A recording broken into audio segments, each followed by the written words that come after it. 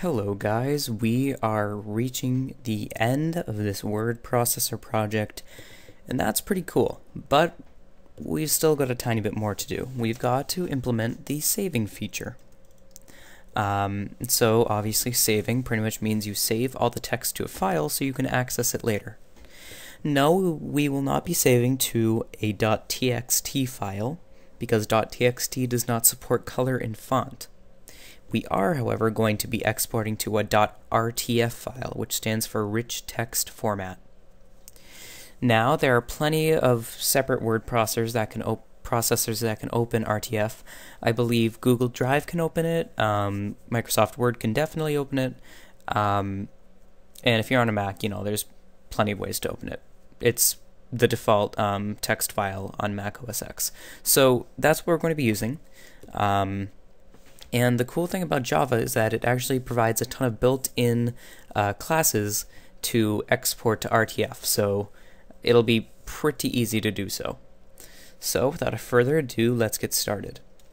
So first I'm going to create a string, and we're going to name that formatted text. So let me explain what this will do. What it's going to do is it's going to grab all of the text from our JText pane. It's going to open a JFile chooser. It's going to select the file we want. It's going to select the location we want to save to. Then once it's done that, it's going to save in a rich text format file, and that's literally it. So let's get started. So once we've done our string, let's create a method. Let's do public void save, and let's add the argument JTextPane, and let's name this JTextPane text. So it's going to ask us to import, and let's import. Okay, and let's add an if statement. So let's do if text.getText.length is greater than 0. So what this will do is it will take the JText pane and it will check if the text inside of it is greater than 0. So that pretty much means if it's not empty. So then after that, let's create a JFile chooser, and let's name this chooser, and then let's set it equal to a new JFile chooser. Okay, and it doesn't accept any arguments, so that can be empty. And then it's going to ask us to import, so let's import. And then after that, we're going to set something called multi-selection enabled. So what we do is we type chooser.set multi-selection enabled and set that to true. So if we hover over this, it literally means that it allows us to select multiple files at once. we're going to set this to false because we only want to select one file. Oops. And then what we're going to do is we're going to use a file name extension filter. So I'll explain this in a second. So let's type file name extension filter. Let's name it filter equals new file name extension filter, and then it accepts 3 arguments. So the first argument is rich, not Rick, rich text format. The second argument is, oops, how did that even happen? The second argument is RTF, oops, in lowercase. And the third argument is RTF also. So it's going to return an error because we haven't imported it, so let's import it. Okay, so what this does is it will literally filter out specific file name extensions. So when we're using our JFile chooser, we only want certain files to appear. We only want rich text format files to appear. So it's going to say rich text format. This is what it will say.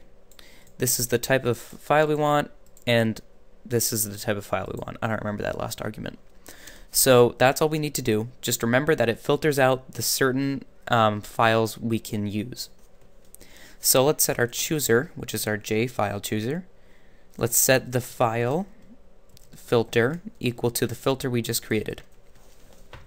So that means the JFileChooser will only filter out a certain type of file. Then let's create an integer. Let's name it option.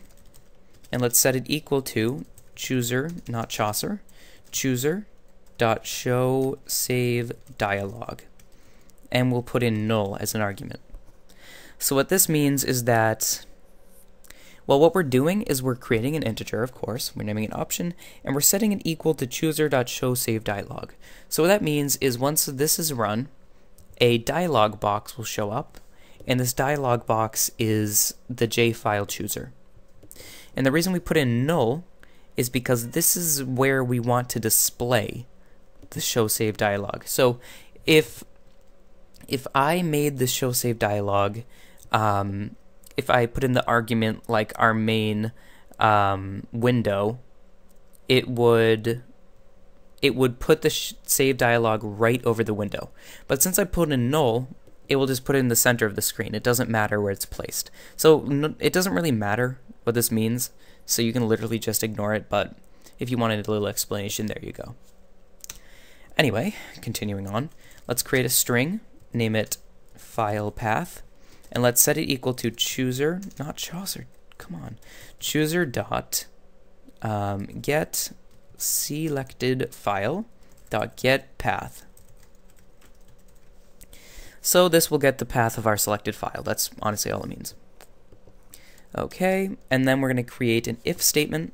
So if, and we're going to do this if not. So if our chooser dot get selected file, this is going to be long by the way, get selected file dot get path dot to lowercase dot ends with dot ends with a suffix of .rtf, then we're going to do this. So what this honestly means, I know this is a bunch of garbage, what it looks like, but all it really means is if the file path of our chooser does not end with .rtf,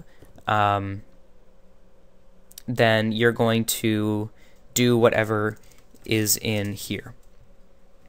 So what we want to do in here is we want to do file path equals chooser.get selected file dot get path, not get parent, get path, and then plus .rtf. So the reason we're doing this is because sometimes the user might make a mistake and select a location that doesn't end with RTF, or select a file that doesn't end with RTF, and we want to say to them, hey, you can't do that, but whatever, we'll fix it for you. We'll just add .rtf for you. So that's honestly all it means. And this video is getting long, so I'm going to cut it here, and at the end we will finish this. We don't have very much longer. So get excited for that, and I will see you in the next one. Good.